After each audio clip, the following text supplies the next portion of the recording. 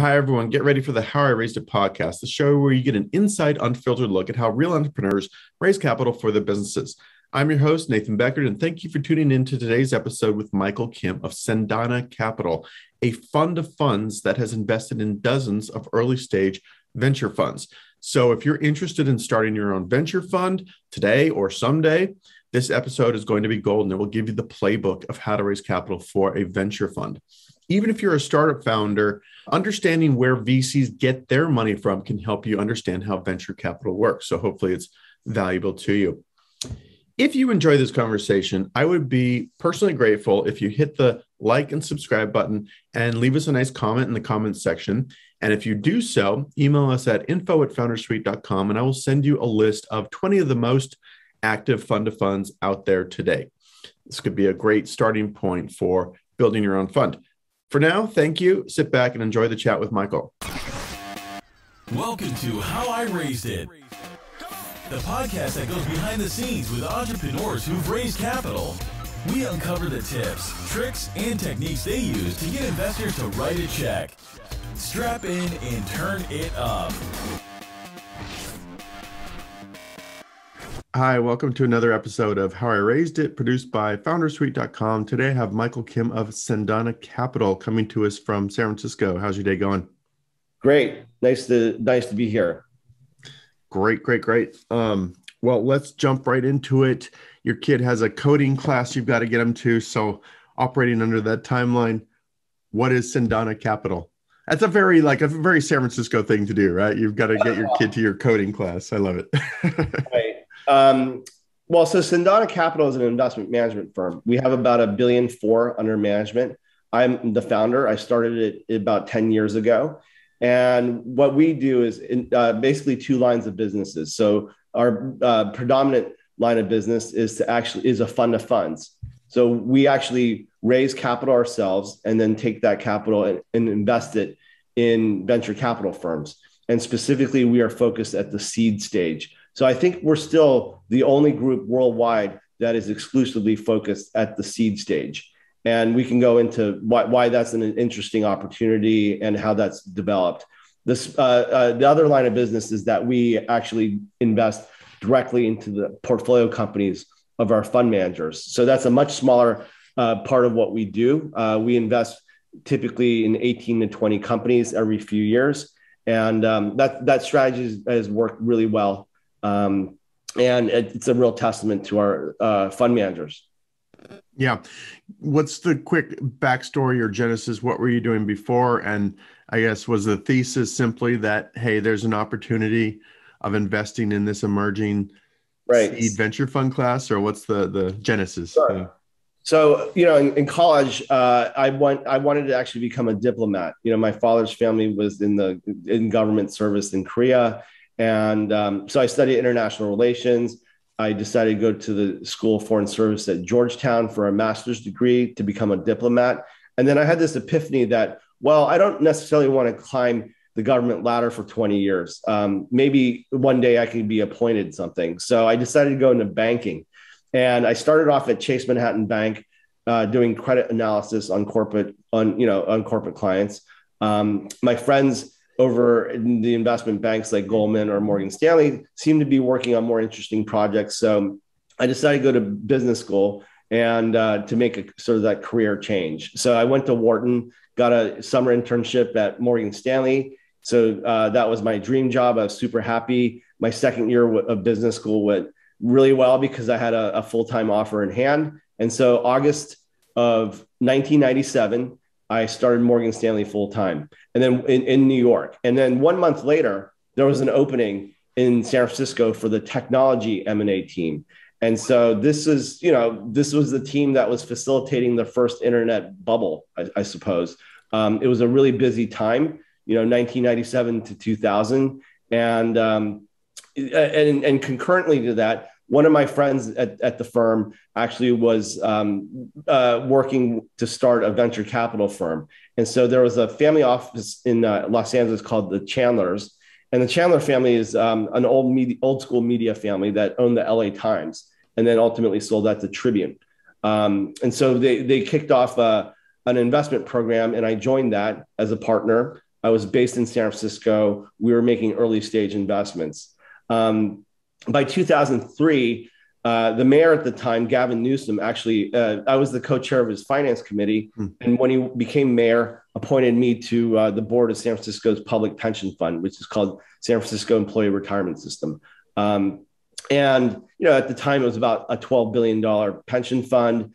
I rotated through roles like being chairman of the investment committee. I was president of the board. It was a 5-year appointment. It was a volunteer job. That was actually the first time I was on the LP side of the table, meaning I was helping the retirement system select managers, thinking about asset allocation, a little bit to equities, a little bit to fixed income, a little bit to private markets, which is typically private equity and venture capital. So by the time I turned 40 in 2008, I decided I wanted to start my own firm.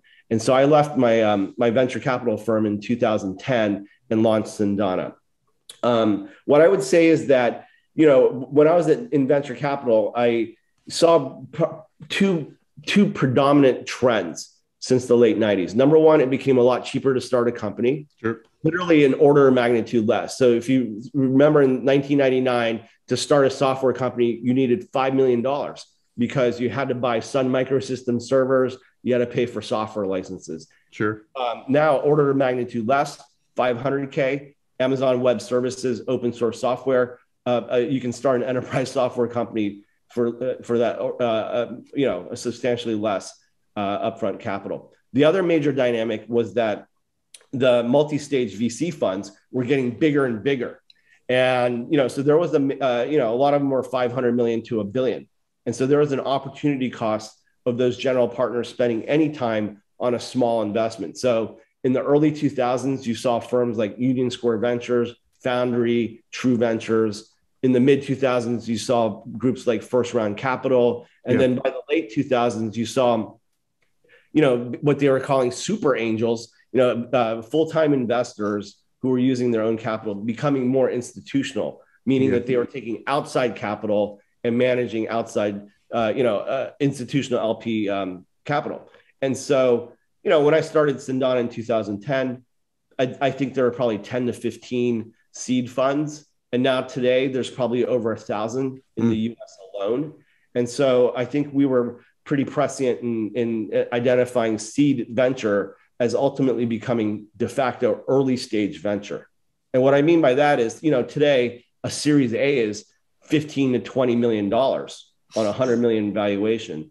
And, seed rounds today are more like 3 to 4 million on, $15 million kind of valuations. So, the seed market's evolved since when I started Cendana. But I think the key takeaway is that, we were early in identifying the space as something very, very attractive and, created a vehicle so that large institutional investors can access the space. Yeah, really interesting.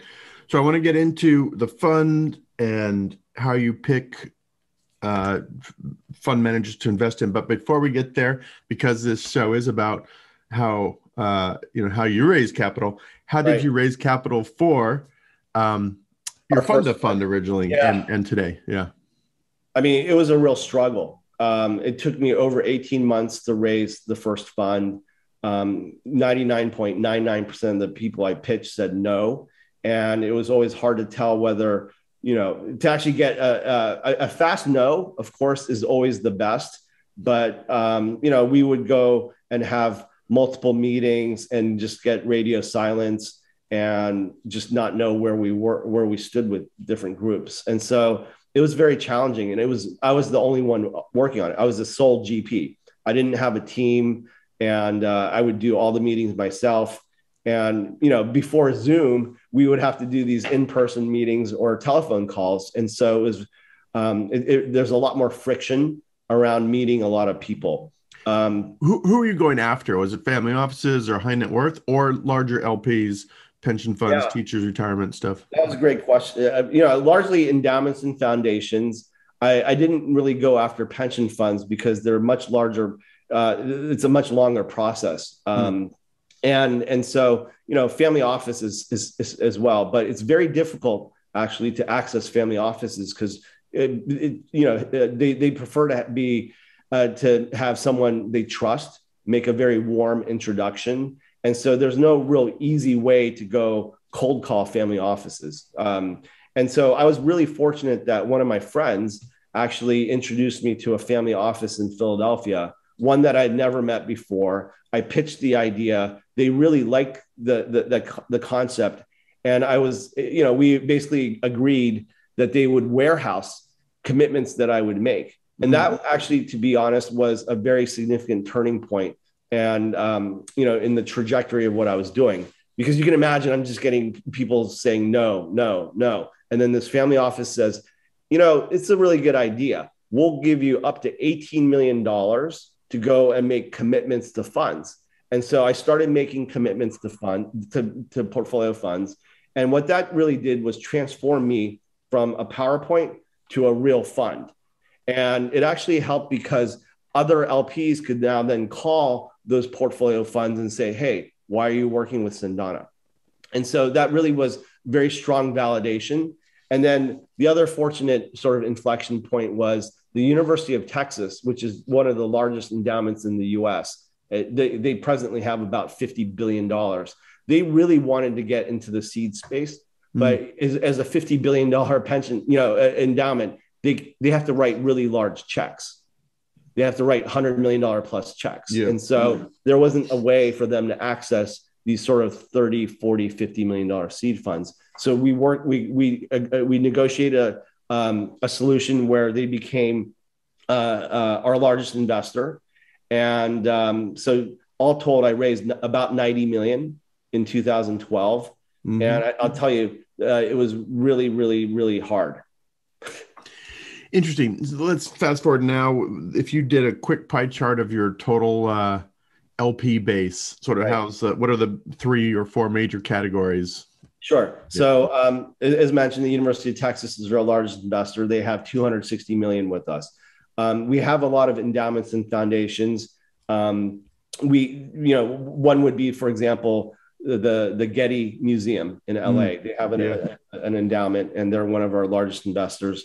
And from the beginning, there's a group called Cambridge Associates, which is a consulting firm to endowments and foundations and family offices. And they have a number of their clients with us. So, groups like the NPR, the National Public Radio Foundation, like the Gerber Foundation, which does pediatric research in Michigan, or the Children's Hospital Wisconsin. So we have a number of not-for-profits like that. A lot of them are in the healthcare space, so cancer research foundations, cardiothoracic research foundations, and then of course we have family offices. So some of these family offices are multi-billion in size. And one interesting thing that developed out of this is that a handful of family offices work with us because they want access to deal flow.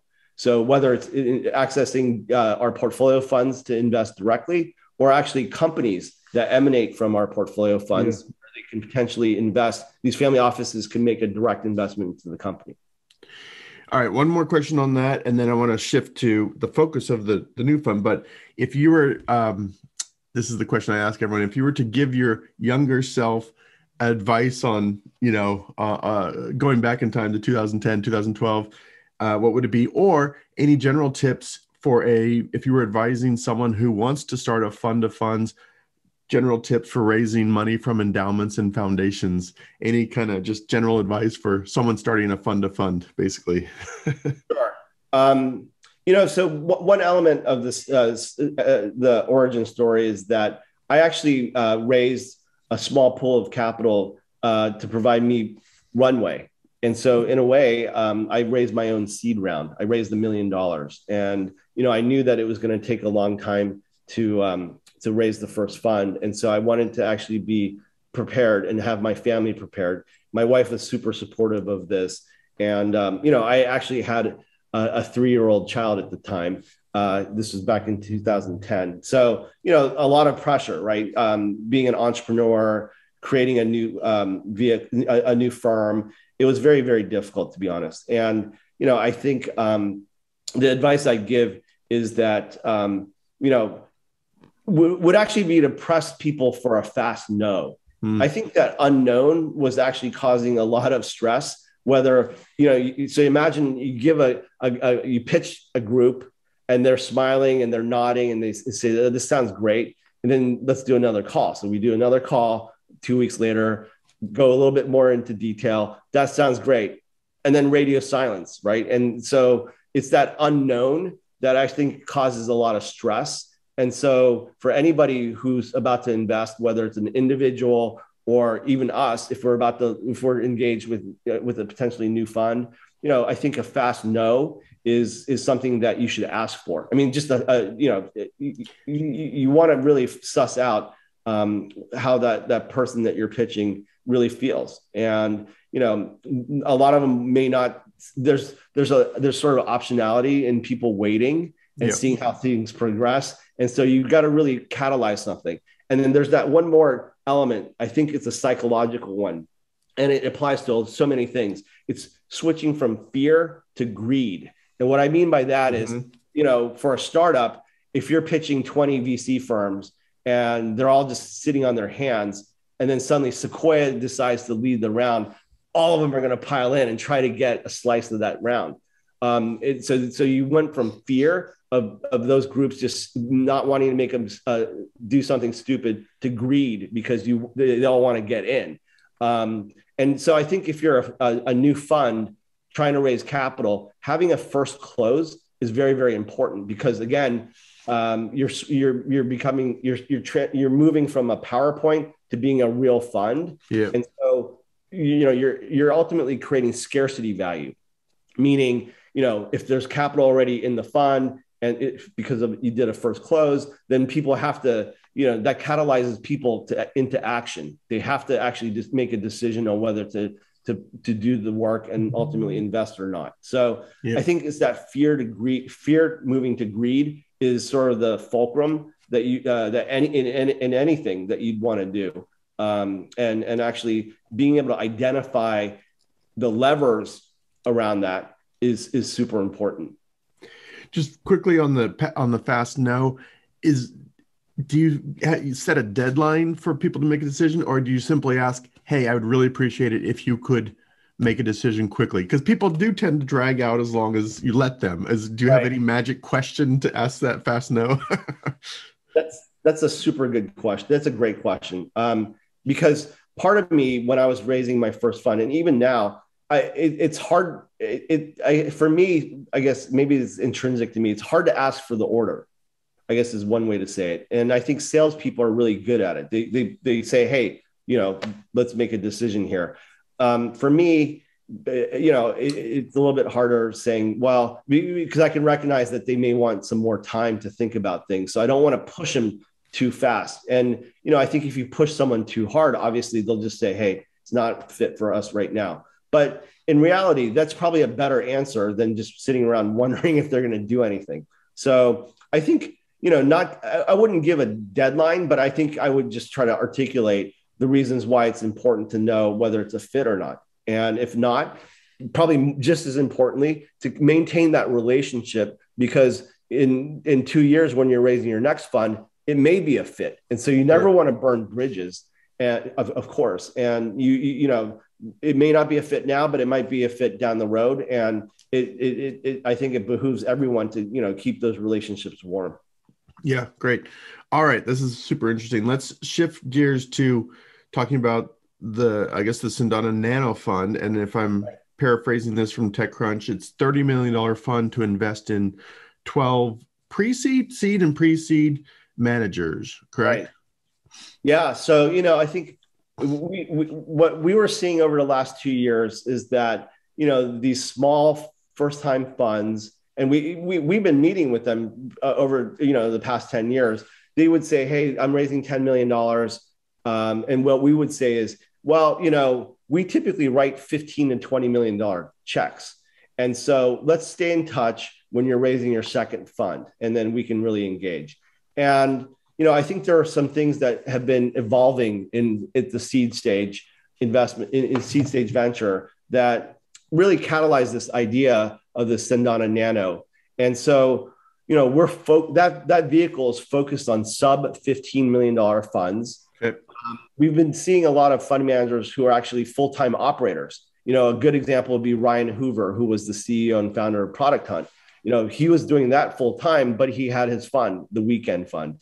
And, in our main fund, we would never consider someone who's not full-time, right? It's institutional capital. If we're writing a $20 million check to someone, we want investing to be their full-time job. Yep. But we were seeing that there are a lot of these sort of operators who had great access to companies. And in fact, founders wanted them on the cap table because of their operating experience. And, they weren't going to become full-time fund managers, but they might have a $10 million fund.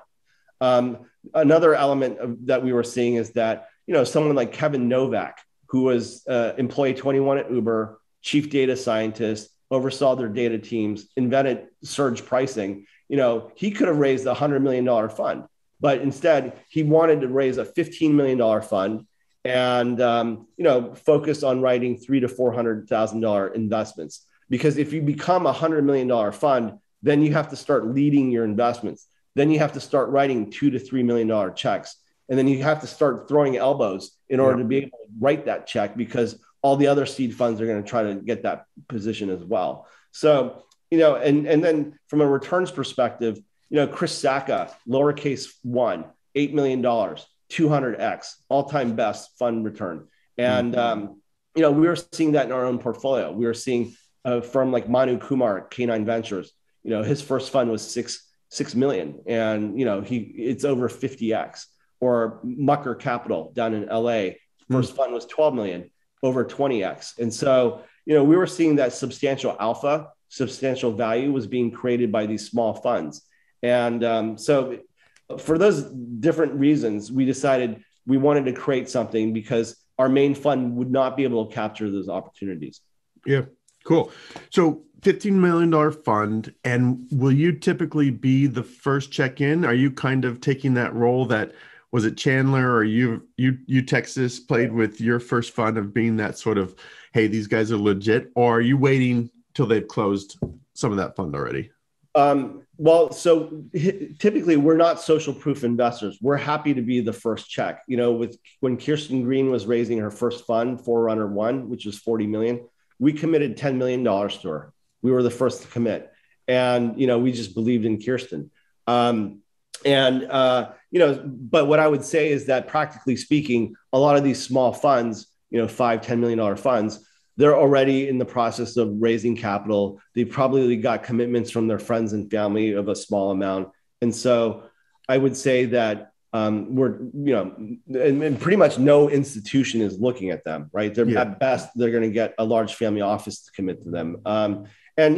So what I would say is that someone like Jeff Morris Jr., he was almost done fundraising, and we ended up anchoring his fund. We wrote $2 million to his $10 million fund. So our nano program is specifically so that we can be 20% of a fund. So like Kevin Novak, we wrote $3 million.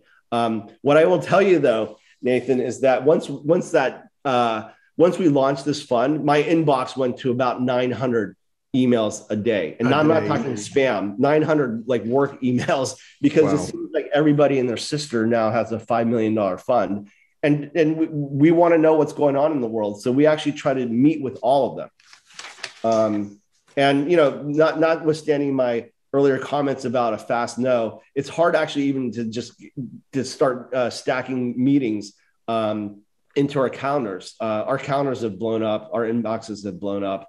But I do think it's going to be a great opportunity for our investors. So this is maybe the $1 million question, or the $2 million question, whatever. If you can paint some fairly granular, like what are you looking for these companies? And then kind of a corollary, I had something prepared. In general, what are you looking for? And, if you have, here's a multiple choice question. Do you have a preference of like people who are, coming from the large tech firms, Uber and whatnot, or former founders or former investment bankers, active angel investors? Is there any like profile that you're seeing is really catching your attention? So 2-part question, or yeah. Right. So for our main fund, we look for fund managers who have the credibility to lead their investments because we think ownership is super important. And the quick math example is if you're a spray and pray kind of fund, let's say 100,000 into a bunch of companies, let's say you own 1%, the average exit in venture is 100 million. And so, if you own 1% at exit, that's $1 million back. If you have a $60 million fund, it doesn't move the needle. But if you're one of our fund managers and let's say they own 15%, at $100 million, they returned a quarter of their $60 million fund. And so even a small exit like at 100 million actually can move the needle. Where we focus on when we meet with a new group is we really delve into their networks. And because that gets into sort of how they're going to source their deals. And so if you're someone who is senior at Stripe, then, you're part of the Stripe mafia, you might end up seeing a lot of interesting fintech deals. Or if, historically, a number of these fund managers came out of, they were founders themselves of startups. And, I think being a founder and if you talk to our portfolio funds, they will say that the best source of deal flow is other founders.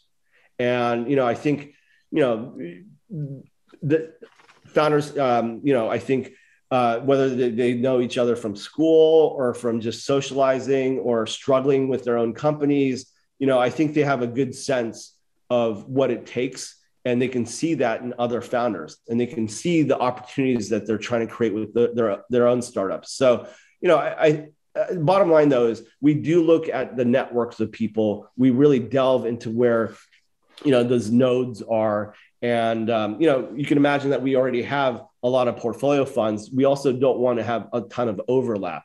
So we're looking for groups that are complementary to the existing portfolio that we have. But that's the level of granularity that we look at, individual nodes and networks. Interesting. Excellent. And then you're actually also your multiple choice question. So I would say that, the majority of our fund managers are actually ex-founders and entrepreneurs. So if you look at like late stage funds, like say Tiger Global or like, Insight, a lot of those groups are actually ex-bankers and lawyers, TCV or IDP. Yeah. Those groups, their later stage, they have a lot of ex-bankers and lawyers. At the seed stage, it is actually typically ex-founders because they've been in the trenches. And tying it back to credibility on leading, if you're a founder, you'd want to have a partner who actually has gone through that and can empathize with the founder journey. And so that's why I think most seed fund managers are actually ex-entrepreneurs. Yeah, really good. All right, I know time's running late, so I'll make this quick. One more last question or one or two more last questions.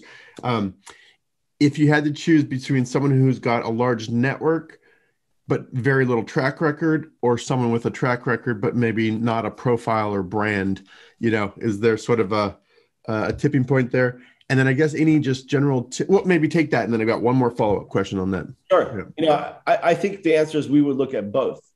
Someone with a broad network, I think one knock against venture is that there's been a sort of a prototype or stereotype of a founder, Stanford computer science major. And I think there are a lot of entrepreneurs out there in the world. There's a new ethos. I think, that Facebook movie kind of kicked it off. People worldwide are like, hey, out of college, I don't have to go to Morgan Stanley or McKinsey. I can actually start a company. And I think that was a sea change in a lot of young people's minds about entrepreneurship. And I'm not just in the US, but even places like Germany or Singapore. And so, I think it's a worldwide thing. Broad networks, as long as they're actually strong, just knowing 15,000 people doesn't mean anything, but the flip side is if you are very different and you have a different way of looking at things, that also could be super attractive. Our most recent investment is actually to a supply chain and logistics fund in Chattanooga, Tennessee. Not a hotbed of venture, but the two of the founders are actually had started their own logistics company, sold it. It was a huge success. They have great domain expertise, plus a great network within supply chain and logistics and, trucking and shipping. So that's a very different profile than, the fund managers we have here in San Francisco. Can you name that fund or is it not announced yet? Pardon me? I couldn't. Oh, can you name that fund, or is it? Oh, yeah. It's called Dynamo. Oh, okay, interesting. Yeah, they just announced their fund 2 weeks ago. That's exciting. All right, one last question, and hopefully you can answer this without further blowing up your email inbox. But what's the best way to approach you? Is cold email okay? Do you really prefer the strong, warm intro approach? And any just generalities on the process of how this works, right? You take a meeting, and how does it kind of unfold from there? Yeah. Yeah. I mean, people reach out to me on LinkedIn, cold emails, but even on Twitter, right? Direct messages. But I welcome it all. So my email address is michael@cendanacapital.com. And if you email me, it might take a little bit of time, but I will respond, because we actually do try to meet with every group that reaches out to us. So I would welcome it.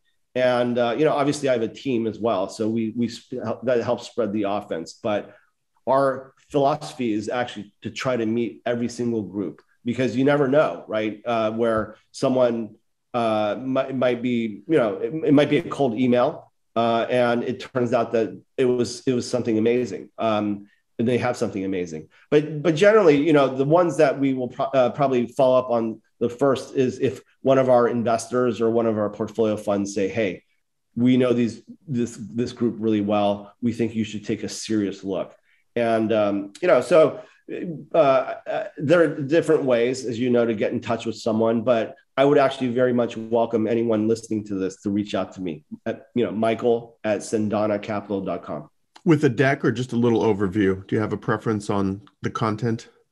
I think a high level paragraph, and if you have a deck, that would be great. And, we have a specific sort of lens of what we're looking for.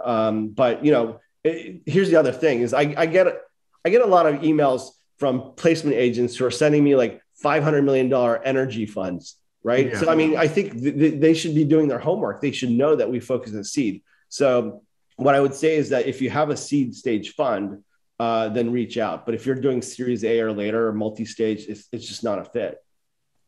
Very last question. I'll let you go. I know we're over time, but something catches your eye. What does the process look like? What are sort of the steps along towards that, right, ultimately writing a check? Yeah. Right. So, if something catches the eye, I will respond and say, hey, let's do a call. And we will do an introductory call. We would hear their story. We really like narratives. So it's not so much flipping through a deck, because we'll have read through the deck already. It's really more hearing about their own founder journey, what they did previously, how that set them up, and what the catalyst was to starting a fund, because a fund is a 10-year plus commitment. Yeah. And so I think we really get into the motivations of people of why they want to do this, and also what their vision is. What does fund 2, what does fund 3 look like? So I think we do that first call and try to suss that out. And then if it's interesting, we'll have another one of our partners do a call to hear that. And then we'll actually start calling our network. We'll call people who we know, who know that person. And sometimes it's harder, but generally, I mean, we have a lot of people within our network, because we have a lot of fund managers, we have a lot of investors, we have a lot of friends. And so I think even if you're a fund manager in Bangladesh, I think there are ways that we could titrate and figure out who in our network would know you, and be able to get some preliminary feedback. And so then if that all looks promising, then we'll spend a lot more time with you. And, in the time of COVID, we actually made 5 or 6 investments to groups that we had never met in person. Yeah. So we're open to that. But, in an ideal world, we would spend time with you in person, just to get it's really more to get a sense of that person and what motivates them and how they view the world. Yeah. Great. Okay. I've kept you long enough. CendanaCapital.com, Michael Kim. This is super awesome. Thank you so much. Hopefully you can get your son to robotic or coding camp on time. Thank you. Tell him I apologize. I really enjoyed the conversation. Thank you, Nathan. All right. Keep up the good work. I'll hit you up in 10 years when I'm ready to raise my fund, Founder Suite Fund. All right. Thank you, sir. All right. Super. Take care.